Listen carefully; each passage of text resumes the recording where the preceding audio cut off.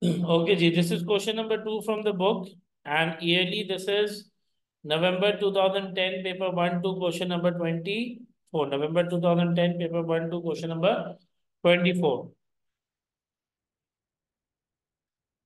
If we just zoom into the question and look at it, please kindly, the first thing what you need to understand is you need to go through the question. If you don't go through the question, you will not be able to understand what the examiner wants from us.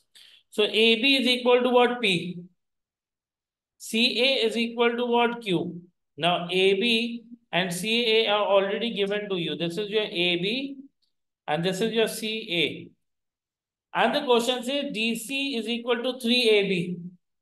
This is your DC and it says it is 3AB and AB is what? P. So if I want to find out DC, I can say 3AB, right? 3AB and AB is what? P. So DC becomes 3P. DC becomes what? 3B. So what we need to do is, since the question has already highlighted, the question has clearly said that DC is equal to what? 3AB. So DC will be written as 3P. Now, express DA in the terms of P and Q. You need to give your answer as DA. Remember this, that the question when said DC, so that means the direction will be like this. And we already know this is 3P. Now, first thing first, whenever I need to write down the vector, I'll write down the route towards the vector. So that means for DA, I'll go to D to C.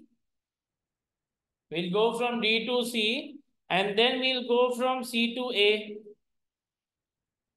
भाई DA जाने के लिए हम कहाँ जाएंगे? पहले D to C जाएंगे, फिर कहाँ जाएंगे? C to A. रूट बन जाएगा, डायरेक्ट तो जा नहीं सकते।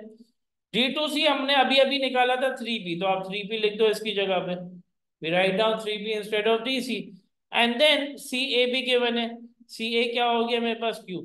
So now what we have is DA becomes 3B plus Q. So DA, the direction goes like this, and we write it down as 3P plus Q. Because there might be necessary, it can be used in the further parts. Now, considering part B, E is the point such that E is the point such that BE, this is your B, and obviously there might be an E as well, is equal to KQ. Is equal to what? KQ. Now, you need to understand this, that this can be linked. We can directly say, since this is BE, this is BE, and the question directly says it is KQ. So that means if I start from B, it can move in the direction of what? Q. It can move in the direction of what? Q. So if it moves in the direction of Q and this line is going like this, so directly meeting this point, there can be a possibility that this gives me what? Trapezium. Because ACBE, ACB, and the point is E. So there is a possibility, right? This is just an instant that obviously I have drawn. But the point is that it will give me trapezium because it is parallel to Q. Because this Q is given and K is basically the ratio of Q. So B part 1 becomes what? Trapezium. Then the next part says express AE in terms of P, Q, and K. Express AE in terms of P, Q, and A. Now, if I want to write AE, I'll go to what? AB, and then I should have gone to BE, right? I should have gone to what? BE.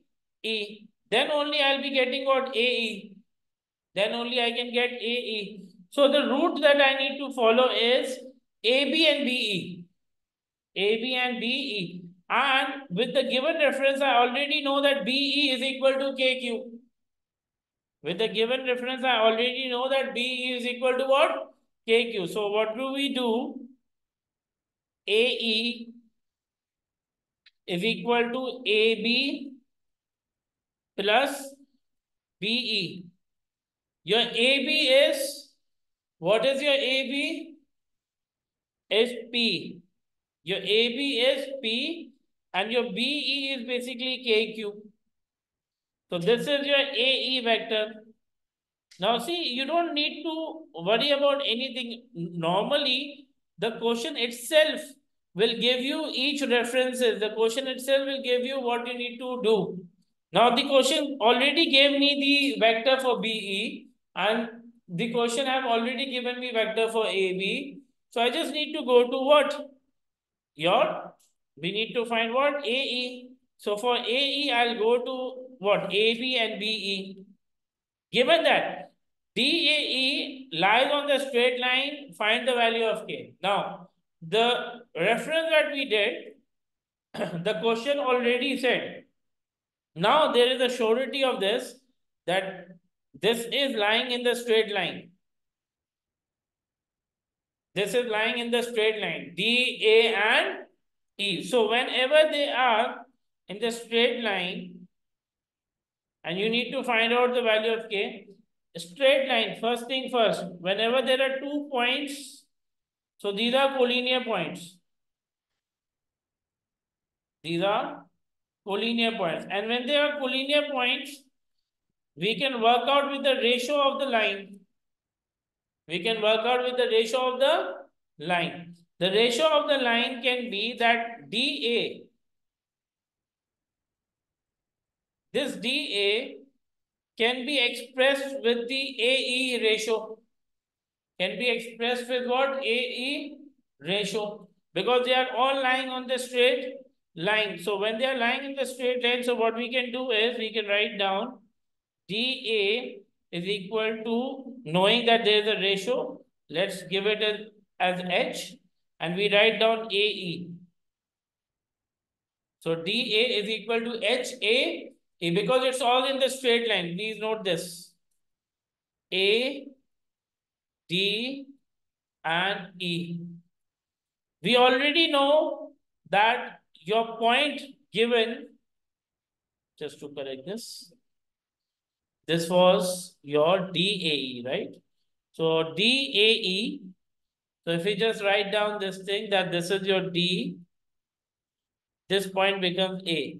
And you know that this is P plus KQ. This is P. And we already found out DA in the first part. That was 3P plus Q. So we write down 3P plus Q is equal to H and AE is P plus KQ. Now, we need to find out value of what? K. Can we compare the coefficient between two? By comparing the coefficient, because both are parallel towards each other. So when we compare the coefficient, this will be 3P plus Q. This will be HP plus HKQ. 3P is equal to HP. PP cancel. H becomes 3. H becomes 3. And I need to find out value of K. So Q will be compared to HKQ. Right? Q and Q is cancelled. This is 1. And H was 3. So this becomes 1 upon 3K. So that means your value of K becomes what? 1 upon 3. And the value of H becomes what? 3. Remember this, that whenever there is a collinear line, it will always be reflected with the ratio of what we did. The ratio of the lecture number 2, we covered this in lecture number 2. In the initial part, when I gave you the reference of what? This is A, this is B, and this is C. This was A, this was 2A. So we took out ratio of A and 2A, which was what? 1:2, which I told you this is 1 upon 3 and this is 2 upon 3. So similar way, when we worked upon DAE, your DA is another vector, AE is another vector, but obviously they will be compared to each other with what? They'll be compared with each other with the ratio. So when they will be compared with each other with ratio, so the ratio answer is K is equal to 1 upon 3.